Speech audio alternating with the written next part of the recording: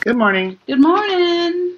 This is Russ and Kitty Walden with Father's Heart Ministry. This is the Morning Light Happy New Year. Daily Bible Study. Woohoo. Yes. It's going to be a good year. It's the beginning of the new year. It's Friday.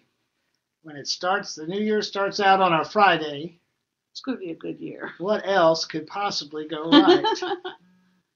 Glory. Now, today being Friday, this is the day that we do two things that are very important to us. Number one, we ask you to use your like, share, email button to share, print, give out the Morning Light Pass it on. Bible study to your friends. Share it with your friends. Tell your friends about the Morning Light. We really don't do any promotion of the broadcast other than making the links available. And through word of mouth, we are now we're headed into territories of about 20,000 subscribers to the broadcast. Mm-hmm. And the Lord told us when we started doing this that the day would come, it would surpass the success of the Daily Prophetic Word. And the Daily Prophetic Word reaches out right currently to about 40,000 people.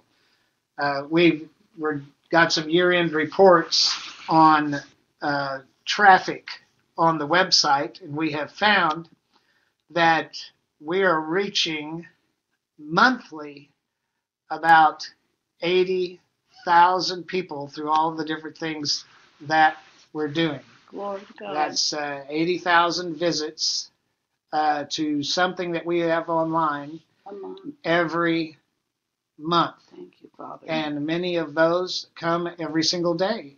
And many more of those come every single week to the website or through the emails or through the Morning Light broadcast. And why do I say that? Well, it leads into the second thing we do on Fridays. It's all about stewardship. Can you imagine your local church reaching, even a large local church, reaching 80,000 people every month? Many of you, that's probably many times the city that you live in. And so it's an effective ministry. We want to demonstrate, we look at these things because we want to demonstrate that we're good ground. Thank you, Father. And for those of you that give, there are people that give and support the ministry with great liberality and sacrifice. And why? Because of large gifts? Yes, there are large gifts that come in, but there's also those in Kenya that give, just $3 or $4. And $3 or $4 in Kenya, I'm sure means a whole lot more than $3 or $4 in the Western world. And so we don't take it for granted. We're so grateful. Those of you that partner with us, we are just so absolutely thankful to you. We do not take it for granted what you do for us. And we invite you. A long time ago, the Lord spoke to us about believing for partners and to believe God for 500 partnerships. And we really, to number that, we don't have a partnership program that can be measured anyway outside of PayPal, or if somebody just sends in a gift and said, this is a partnership that I'm giving. Mm-hmm. But we've got fewer than 200 partners. We have a real confidence, our faith set on seeing 500 partners. Now, what do partners make possible? Partners underwrite travel. Mm-hmm. It's not all they do, but one big thing that partners make possible is for us to travel in ministry. Because when we travel in ministry, we do not require, we have to have so much money or we're not going. That means we go to Europe and we do a home meeting. That means we go out and minister without respect to whether or not we're going to come away with more money than it cost us to get there. Partnerships make that happen. Now, quite frankly, there are times that we've done that. We've gone into group meetings of fewer than 5 people and come out with far more than sometimes we've gotten in groups of hundreds. It's just an unusual thing that happens. God is good. But my point being that you're giving. And it's very interesting because today's Friday, and one of the things that this talks about in our chapter today, 2 Chronicles 31, it talks about giving. Now, remember what I've always said. The narrative drives the experience. And I've seen this happen more than once since we've been doing this, that Friday would roll around and the chapter that we're dealing with addresses the issue of giving. Now, how is it that this chapter we're studying addresses something we're going through? Because faith comes by hearing, hearing by the Word of God. And so as we're studying the Word of God, it's a whole lot more than go study a scripture on such and such if you want to receive this or that. You need to understand there's something cosmic that takes place when you do what Paul told Timothy, give attention to reading. You hitch up to a narrative and you begin to be a people of the book in ways that are the only way you can quantify it is from a perspective of mysticism. We begin to see you're walking this out. That's why we're going to speed read through the book of Job. No, we're not. So let's just go ahead and begin in 2 Chronicles 31.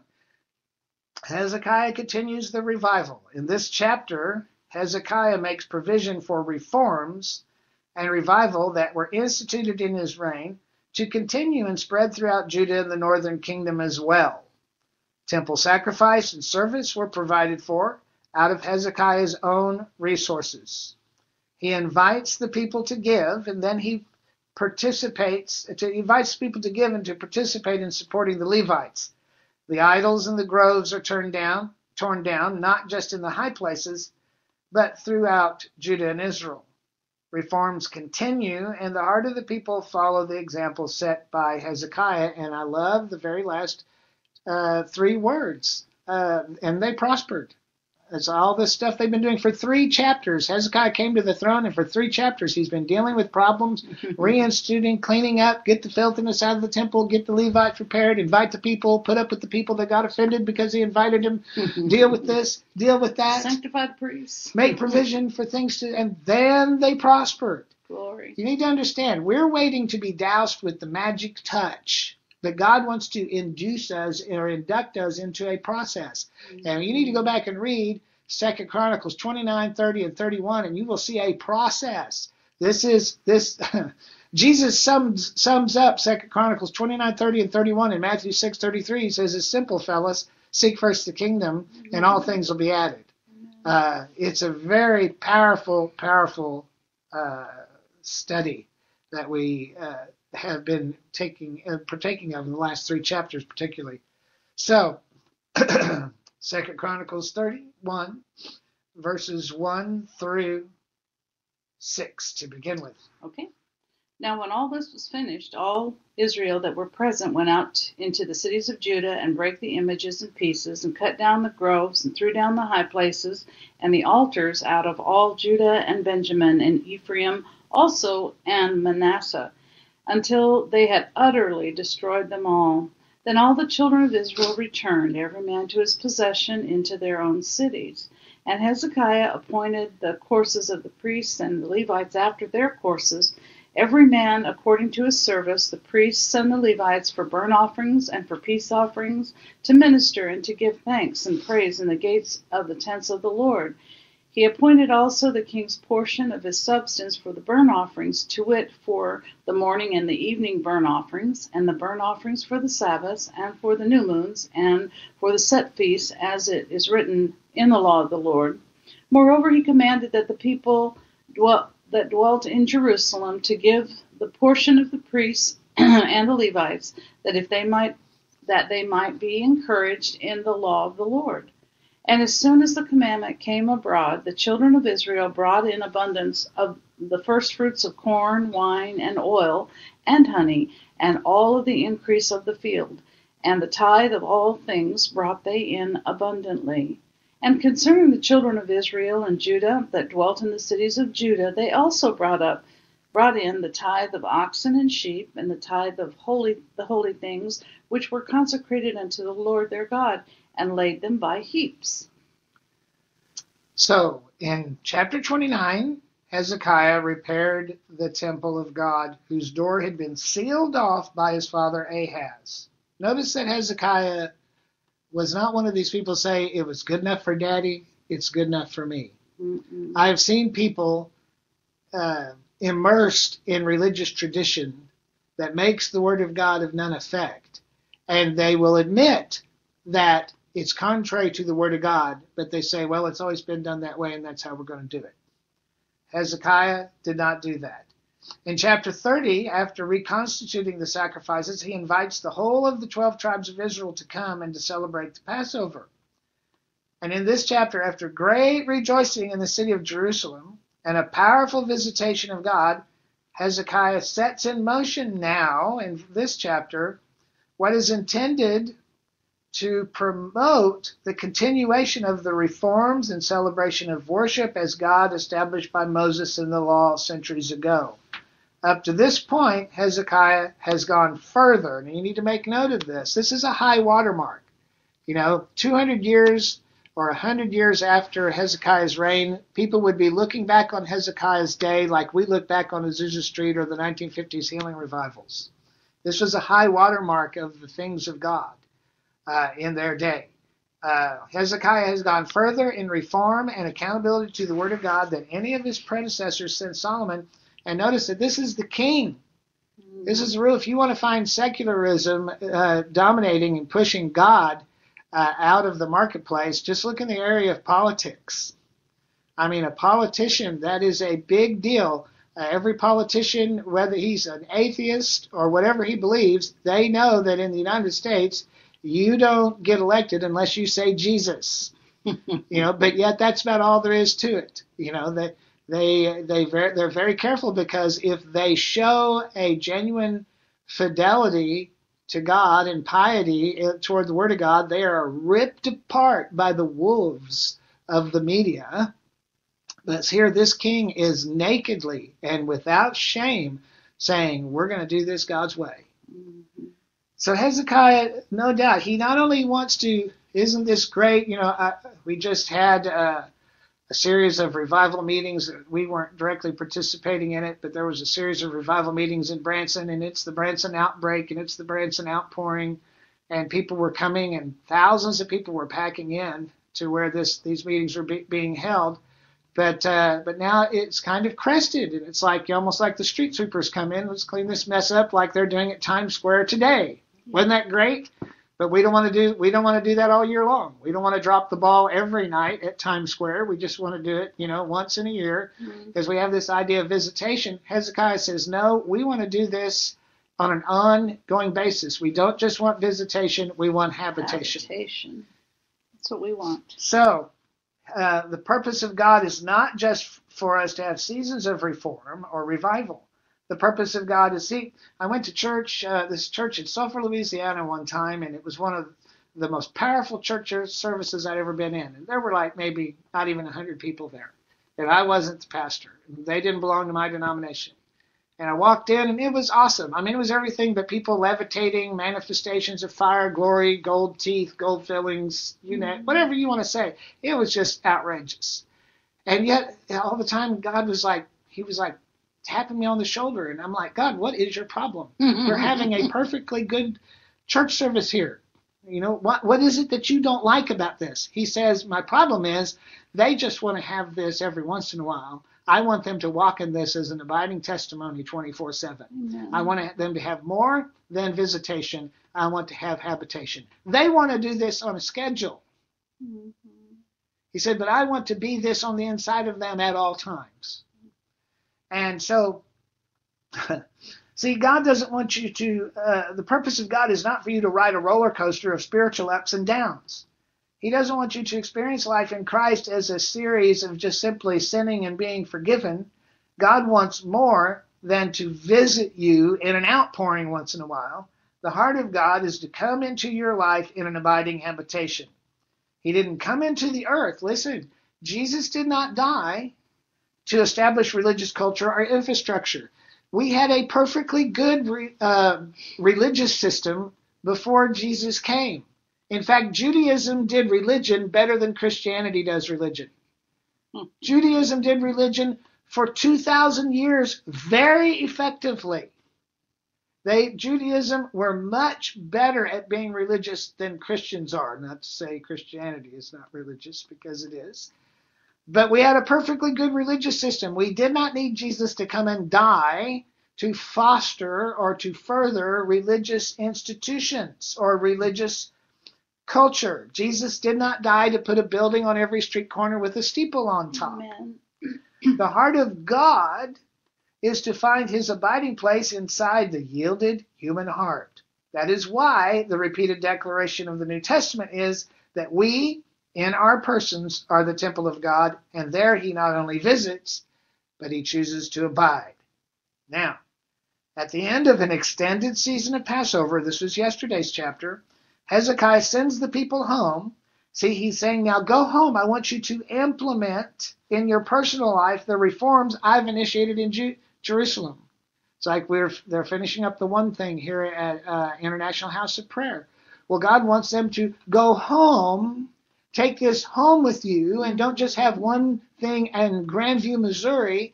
We want you to have one thing every day of the world until Jesus comes. Amen. We want you to walk in habitation and not visitation. Thank you, Lord. He said, you go home and institute these reforms. You see, Hezekiah cleaned up the city, cleaned up Jerusalem, cleaned up the temple. He says, now you go home and do this in your jurisdiction. And so notice what they did. They returned to the cities of Judah and Ephraim and Manasseh and Benjamin, and they destroyed the idols and pulled down the altars to Baal. Now notice, they utterly destroyed the idols of Ephraim and Manasseh. But if you look at the previous chapter that we studied yesterday, you will remember that Ephraim and Manasseh scorned Hezekiah's invitation to come to Jerusalem. Mm-hmm. So it's like your next door neighbor. God's pouring out his spirit. The glory cloud is visible, and miracles are taking place, and angels are appearing, and God's really moving, and you invite your neighbor, and he just laughs at you. You religious fool. I'm not about to come to your stupid church. Why would I participate in that silliness? And then, now this is what they did. They were scorned, but then the revival takes place, and the people that didn't scorn go back, and on the way back, it would be like you and I stopping at our neighbor's house and saying, walking in without knocking and saying, now things are going to be a little different around here. And you give me that idol, I'm taking that to the dumpster. You didn't come to the meeting, but I'm here to give you the benefits of it no matter what. Can you imagine? That's why churches need to have a bail fund equivalent to their building fund. See, they destroy the idols and pull down the altars. In Ephraim and Manasseh, even though Ephraim and Manasseh scorned Hezekiah's invitation to come to Jerusalem. So again, it's equivalent to you going home from church and walking into your neighbor's house and saying, there's going to be some changes around here. Just try doing that. Walk into your children's house that you let stay home from church and see what happens. Go in and pull down their idols. Yikes. And see what happens. That's war. They were doing it with perfect strangers. See, and notice, however, the interesting thing is that these tribes, for the first time, Ephraim kept their mouth shut. How many of you remember, we've been studying this for 2 years now, how mouthy Ephraim was. Mm-hmm. Ephraim always opted out of what God was doing. They were the largest tribe of the 12 tribes, and they always opted out. And then after it was all over with, they'd get all mouthy. This is the first instance that I know of that we've studied where Ephraim keeps its mouth shut. And here these tribesmen are going in there and tearing down their idols. And remember, their idols were the houses of prostitution, where they worshipped through ritual, sexual ceremony, and so forth. And here their neighbors are coming in who went to the revival that they scorned in Jerusalem, and they're coming back through on their way home, and they're tearing down their idols. And for once, Ephraim keeps their mouth shut. See, when God is doing something as conspicuous as what took place in Jerusalem, even those who declined to participate will be silenced and subdued. You're not going to shut them up through politics. Mm-hmm. You're not going to shut them up by dropping bombs on them. You're not going to shut them up by putting drones on top of their cities and killing everybody that don't do what you think they ought to be doing. But the glory of God, when it flows, will silence the mockers. Amen. See, in order to foster the continuation of worship of Jehovah, the king, what does the king do? He apportions out of his own substance daily sacrifice and offering. He also provided for the daily maintenance of the needs of the Levites, setting the example of giving. Before anybody gave into this revival, Hezekiah was giving into the revival. You need to think about that. That's what the Bible says. When Paul made this statement, he said the children don't lay up for the needs of the fathers lay up for the needs of the children. Let me tell you something. If you're a pastor, if you're a leader, and if you're a believer, you're a leader because you're a king and a priest. So look yourself in the mirror, ladies, get out your compact and say, I'm a leader. Amen. Leaders are supposed to set the example of giving. They're not providing for you, you're providing for them. How does that work? In a meeting recently, we had an experience where we determined we were going to demonstrate in a prophetic act how an apostolic move, we said 2015 would be the year of the apostle. And so God said 2016 is a year of accountability to the apostolic. Amen. And if we're going to demonstrate what being an apostolic father is all about, you're going to have to know what it is to be one that not the children laying up for the needs of the fathers, but the fathers laying up for the needs of the children. So what Kitty and I did is we took a certain amount of money. It was $4,000. And we divided it up in envelopes of 50. And we determined that we were going to give that money out to a registered group of people who came into our meetings. We didn't tell them we were going to do it. No. And we didn't do it the night of our biggest meeting. No. You know, a lot of times you say you're going to do something like that and you get a mixed multitude. We didn't tell anybody. Mm-hmm. And so in the second service, we taught on this understanding about how money moves by the Spirit and that the children don't lay up for the needs of the fathers lay up for the needs of the children. And then we brought out the envelopes. And the interesting thing was that in this meeting, there were half the number of people that we had made provision for. And so instead of giving everybody in the room $50, we gave everybody in the room $100.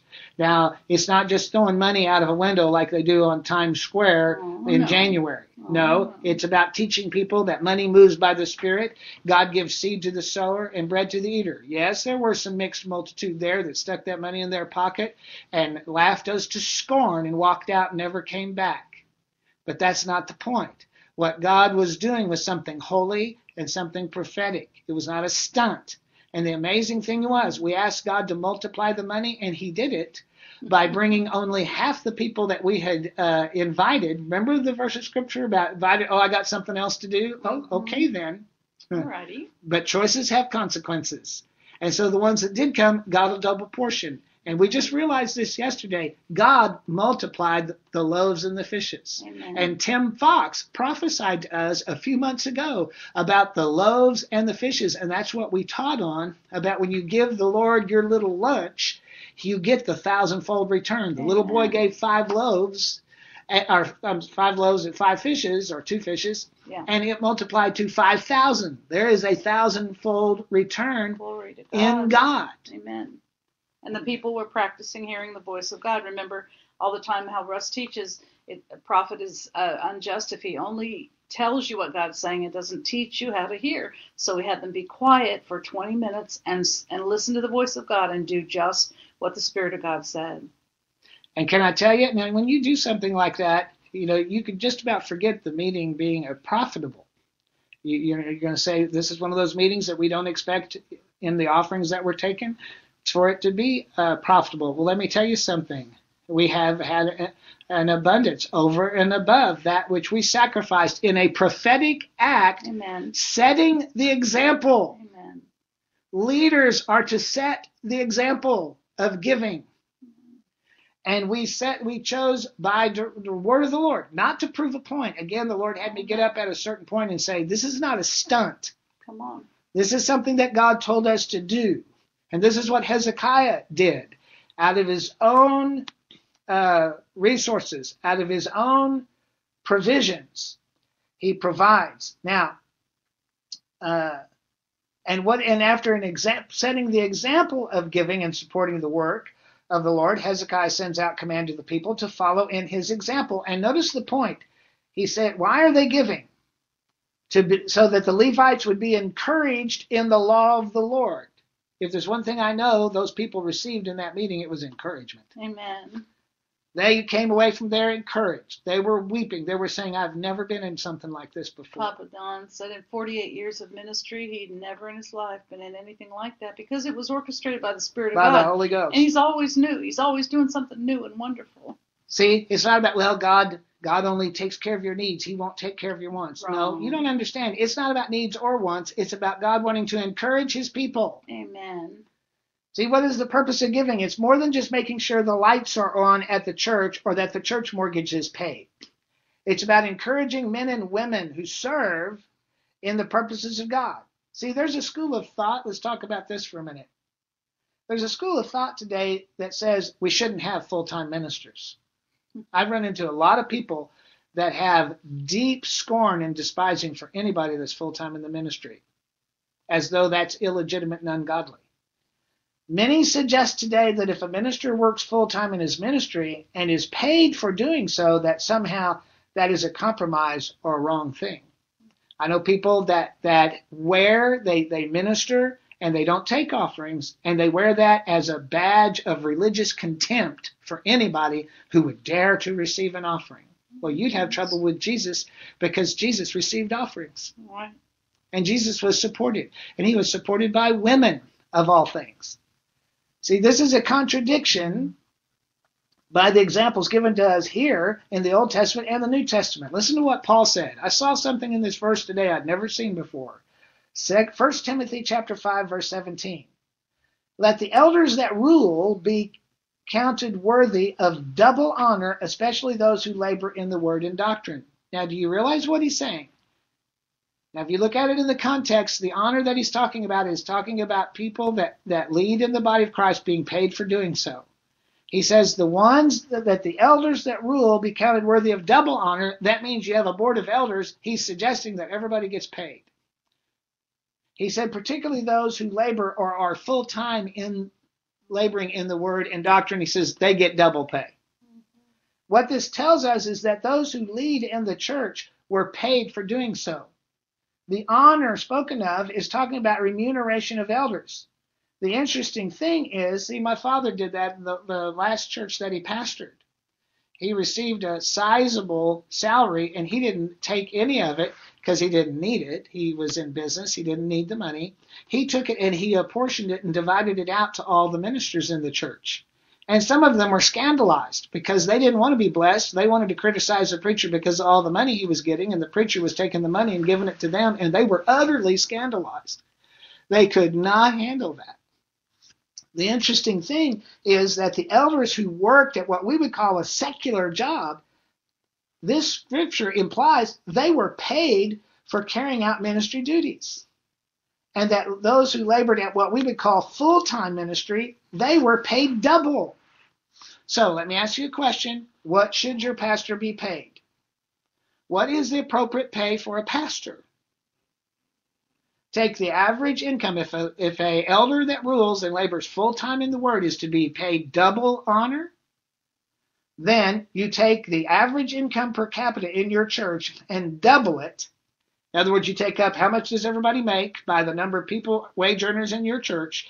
You divide that total figure by the number of people earning a living in your church, and then double it. That's where your pastor's baseline salary begins. Mm. Can you handle that? Mm. You can pay more than that if you want to. See, that's what Paul's telling Timothy, that full-time elders should be paid double. Why?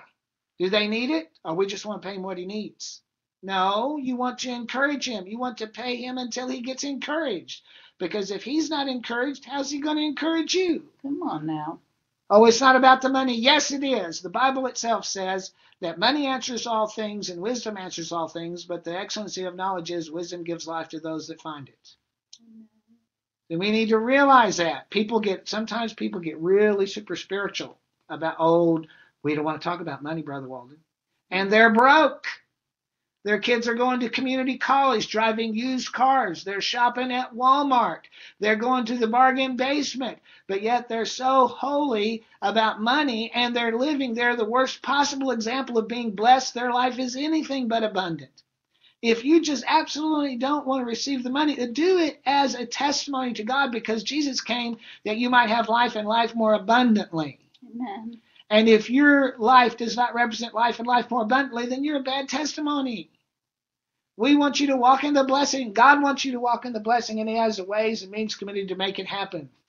And look at somebody and say, I'm on my way to somewhere. I'm on my way to somewhere. You're somewhere in your future, and you look much better than you look right now. God bless Kim Clement. When Hezekiah gave command, now Hezekiah set the example. Then he said, now come on, y'all do likewise. And they weren't doing so grudgingly. There was no, and notice that it doesn't talk about tithe until later. You know, sometimes pastors, they want to lead with the obligation. You're not doing this, you're robbing God. Oh man, that represents such a lack of confidence in the people. You don't get it. If you are beating people over the head with the tithe, you so are not getting what God's people are capable of. We don't beat the sheep, we feed the sheep. Hezekiah brought that up. Matter of fact, Hezekiah didn't bring it up at all. It was just the outworking, almost the afterglow of all the other giving. Oh yeah, let's not forget. 10%, oh yeah, we'll gladly do that. So much so you're going to see that they didn't have offering bags, they had offering heaps. Now we're going to get to that in just a minute. So they started giving and blessing the Levites with corn and wine and oil, and only later in verse 6 was the tithe mentioned.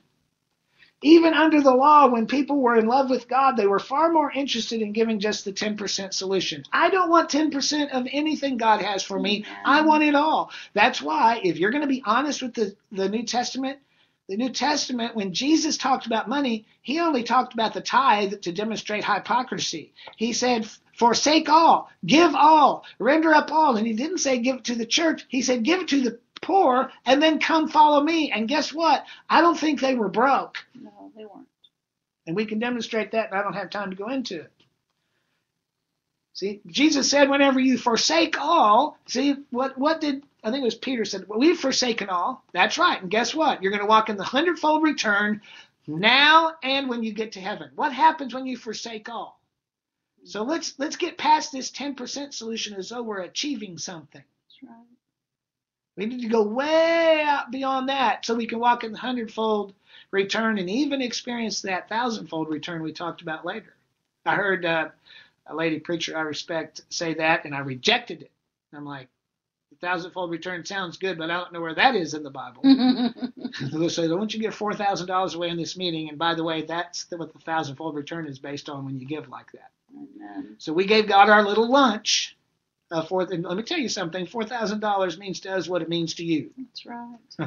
Thank you. So we gave him our little lunch.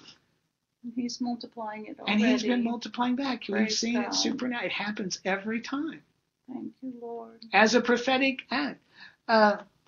So giving is to be from the heart. People who complain about giving to ministry do not have their hearts invested in the things of God. Where your heart is, there will your treasure be also. Find a church or ministry. See, just because somebody's not thrilled to give into your ministry doesn't mean they couldn't be thrilled to give into somebody else's ministry. If Russ Walden said, sit down and write a check for $1,000, well, someone may or may not be motivated to do it. But if Chuck Smith did it, they'd write $2,000. If Joel Osteen did it, they'd write $2,000. Now, I'm not criticizing those ministers. I'm just making a point. Don't judge people and say blah, blah, blah, blah, blah about them just because they're not inspired by your ministry. So I tell people all the time when I talk like this, I said, I'm not after your money. This is not where Russ Walden asks for your credit card number. And if I don't inspire you, go find someone who does, because the important thing is to find your inspiration. Amen. You know, people get around us and they find out they're just not inspired by us. They make these commitments. Oh, we're going to do this, we're going to do that. But come to find out, they're not going to do it. And then they feel condemned and they try to find something wrong. And when you get condemned, oh, I'm not giving to that church. Look at what they're doing. They didn't need to get that new keyboard. They didn't need to have that lighting system installed. And we don't need those smoke machines during the worship service. Well, I got it. That's one of my bones to pick. But the point is that it's not so much that people are small-minded. They need to go out and find ministry that does motivate them. They need to go out and find someone that they are motivated to give. I so appreciate the widow with the 2 mites. She cast into the treasury that Jesus was looking into. And guess what? She wasn't giving to anybody's need. She was given to the treasury of the ministry that crucified Jesus a few months later. Right. But she gave where God told her to. Learn to give where God tells you to. Find a church or ministry or anointing that inspires you to give and get under it and support it joyfully and sacrificially. Do not allow a small-minded heart to rob you or hold you captive to the spirit of poverty that stalks all those who have a negative attitude about giving. It's true. If you read verse 7 through 11. Verse 7, in the 3rd month, they began to lay the foundation of the heaps and finished them in the 7th month. When Hezekiah and the princes came and saw the heaps, they blessed the Lord and his people Israel. Then Hezekiah questioned with the priests and the Levites concerning the heaps. And Azariah, the chief priest of the house of... Now, let's back up because I would talk so much. Look back at verse 6. What are the heaps? It's talking about all the people bringing in and laid them by heaps. All of a sudden, they got heaps. What's these heaps to deal with? Okay, go ahead. Bigger than a teaspoonful. And Azariah, the chief priest of the house of Zadok, answered him and said, since the people began to bring the offerings into the house of the Lord, we have had enough to eat and have left plenty. For the Lord hath blessed his people, and that which is left is this great store. Then Hezekiah commanded to prepare chambers in the house of the Lord, and they prepared them. So they have these heaps, and in the 3rd month they're laying the foundation of the heaps. In other words, they had to buttress the foundation of the temple because of the weight of the heaps. Are you listening? Can you imagine having the deacons down in the basement of the church putting up 4x4s underneath the sanctuary where the offerings kept because the offerings are coming in such heaps it's in danger of collapsing the building? Hello. In Hezekiah's day, the people gave so much that the substance was not in small little receptacles that were whisked out of sight by the secretaries. They gave until there were massive heaps in substance, so much so they had to build and rearrange just to physically deal with the abundance that was coming in. Mm-hmm. Just to deal with it. And then, so the builders came in the 3rd month and began to build. It took 4 months to renovate and enlarge and build storage and receptacles large enough to accommodate the massive amounts that were being given to the temple and to the Levites. Wow. Can you imagine having a building program in your church that would take 4 months just to come up with the physical containment for the massive dimensions of the offerings being given and what was taking place? Glory. God wants us to be givers. God wants us to be willing to bless and benefit, not just the infrastructure needed for our worship, but for our ministers and our leaders as well, so that your pastor serves without distraction or impediment. Amen. Where do you give? Where's your accountability? Where's your accountability? Who's feeding you? When God looks at you, who does he expect you to be listening to? Who are you sitting under? Where's your accountability? Who is feeding you? Whoever feeds you the word of God and provides context and foundation for your testimony as a believer, that's where your giving should be. And usually it's more than one place. I've always said, I heard it one time, it stuck with me, if you eat down at McDonald's, you don't pay your bill at Taco Bell. You pay where you're fed. Whoever's feeding you and enriching your life is where you should be pouring your substance. Now that may be very different from just dumping 10% in the plate. That may be regularly handing your mentor, whether he's a recognized minister or not, a gift card for the big box store or a restaurant. That may mean you don't go out to dinner unless you're taking your elder and his family along to enjoy a dinner out as well. There are people that speak into our life that Kitty and I respect because of who they are in God, and we barely go out to eat unless we're picking up the phone and calling that couple up and saying, come on, let's have something. That may be if we pay somebody to come cut our grass, we're going to say, now here, go to this address and cut their grass. Amen. Thank you, Lord. See, it's having a heart to give. Oh, I can't afford that. That's why. That's why you can't afford that, my brother and my sister. That means when you pay your mortgage, you sit down and you write a check for that one's mortgage. What you make happen for others, God will make happen for you. That means when you sit down and you write your check to pay your bills, you sit down and write a check to pay mom and daddy's bills. That's a whole nother conversation. Amen, Brother Walden. Oh, I can't do that. I understand you can't do that. That's why. You can start. Just start. Amen. You're just not, man, you don't put your pants on like I do, Brother Walden. You don't live in the world. Yes, I you implemented do. this stuff when I was homeless, folks, living out of my car. And God began to do some things. Amen. Because a prophet stood us up in a meeting and said, money moves by the Spirit. That's what he said. See, that may mean carving out large portions of your family budget to give away from yourself, Pastor. Yes. You know, Pastor takes his tithe check in his right hand, hands it to his left hand, and says, let's be thankful for the offering. Quit doing that. That's hypocrisy. To give away You from stop yourself. doing that. Yeah. And you stop doing that now. You start finding those who blessed you, those who ministered to you. I don't care if you have outgrown them. You go dump your bank account into that preacher that you've totally outgrown, but he was your spiritual daddy and he did a good work for you when you were young in the Lord. You go look him up. I don't care if you have to hire a private investigator to find him. And you empty your bank account to be a blessing to him.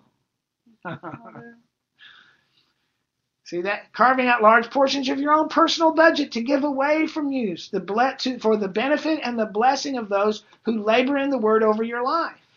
We ignore these questions to our own hurt. And yet, you are the only one who can answer the call to give. It isn't about manipulation or guilt or fear-mongering.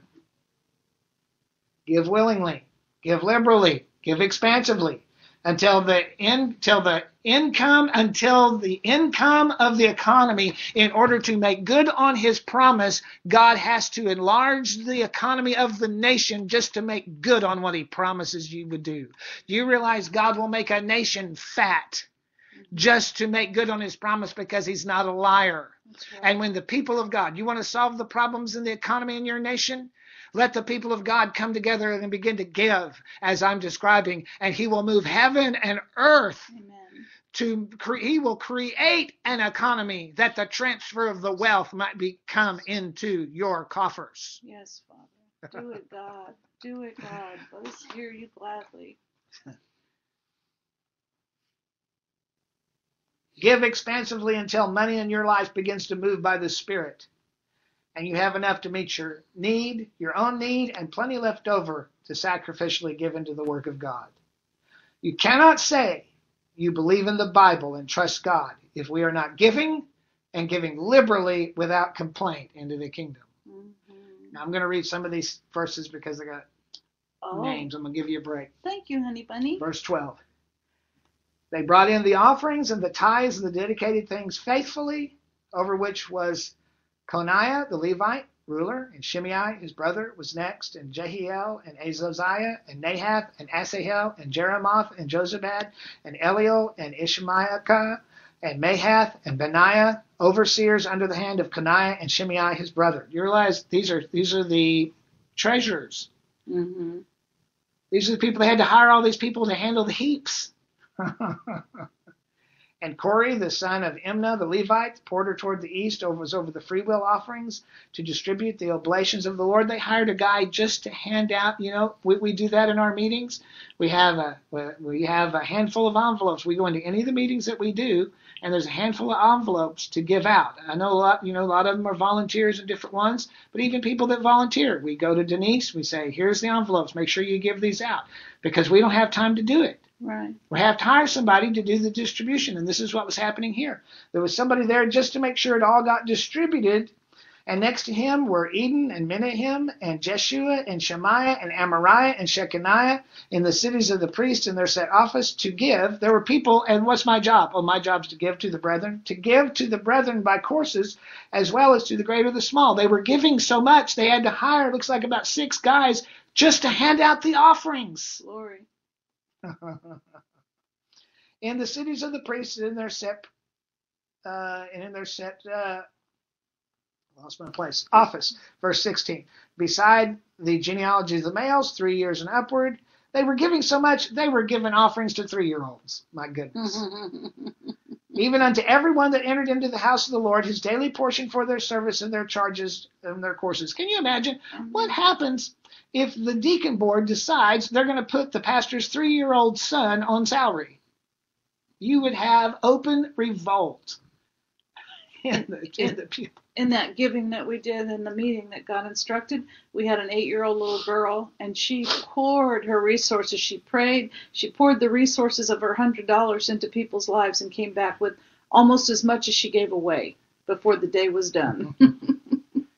Both to, verse 17, both to the genealogy by the house of their fathers and the Levites from 20 years old and upward in their charges by their courses, and to the genealogy of all their little ones, their wives, their sons, their daughters. In other words, they were so intent on giving. Well, if the Lord brings somebody by. How many of you done this? Lord, if you'll tell me, I'll give $1,000. You just tell. Have that preacher. I've had people do this. It broke my heart. They would come. Well, I was going to give you $1,000, Brother Walden, and I asked the Lord if He wanted me to give you that $1,000, He would tell you to come ask me for it. You got to be kidding! How despicable that is. These people were wanting to give so much that they sat down and said, okay, God told me to bless your family. I've hired a genealogist who's going to research your family tree just to make sure I get it done. Wow. Awesome. So the next time you feel that religious devil get on you. In other words, you're looking for to make somebody else, the guy you're supposed to be giving to let you off the hook and not feeling guilty about giving what God told you to give. Oh, Lord, okay, give me a confirmation. If you want me to give that $1,000, then you tell that person to come over here and tell me, I know God told you to give me $1,000. No way. No preacher that has any fear of God will ever do that, and I know a lot of them that will. There is no way. If an angel appeared to me and said, you were supposed to give us $1,000, I would not come ask you. Got to hear it from the Father. No, you got to do what God said do. You got to give with a willing heart. Amen. The first time He says it is better. And so they gave, but to the sons of the Levites in the fields of the suburbs that went into the suburbs, that went into the cities, the men that were expressed by name, to give portions to all the males and to all the priests and to all that were reckoned by genealogies. They were doing genealogical research to find out who they should be giving to. Thank you, Instead of saying, oh, well, just they come up, and if they don't come get it, then we just won't give it to them. No, they were seeking them out. And thus did Hezekiah throughout all Judah, and wrought that which was good and right and true before the Lord his God. And in every work that Hezekiah did in the service of the house of God, in the law and the commandments to seek God, he did it with all of his heart. And my favorite 2 words in this chapter, and prospered. Amen. So after the giving commenced and it was accommodated, I counted 19 men appointed to manage the resources. Can you imagine needing not just one, but 19 treasurers in church just to handle the magnitude of what was coming in? Most churches barely manage to have a full-time pastor and maybe a part-time secretary. Man, I've seen worldwide ministries, and they have personal assistants paying them $10 an hour. Wow. We better be thinking about that. We need to pay people what's right. We need to pay people more than just minimum wage. After the giving commenced and was accommodated, Hezekiah set all this process in motion for the purpose of bringing in the money, for the purpose, amazing what you say under the anointing, but for the purpose of bringing in money and the purpose of provoking the continuation of the visitation of God that had been rained down upon the people in Jerusalem and the surrounding tribal lands. His testimony was that he did right and that which was good and true in the sight of the Lord his God. He started the work and he brought it to completion. He implemented the law of Moses and restored honor for the commandments of God. He sought God and did so much with all of his heart in his testimony that he prospered. God is no respecter of persons. You say, well, that was Hezekiah. God's no respecter of persons. He didn't love Hezekiah more than he loves you. He did bless Hezekiah in the Old Testament. He will not bless Hezekiah and yet refuse to bless you in the New Covenant. God is no respecter of persons, but he is a respecter of faith. Listen to me. If we do with our faith what Hezekiah did with his faith, we will see the same results. So, Father, we thank you for our Bible study today.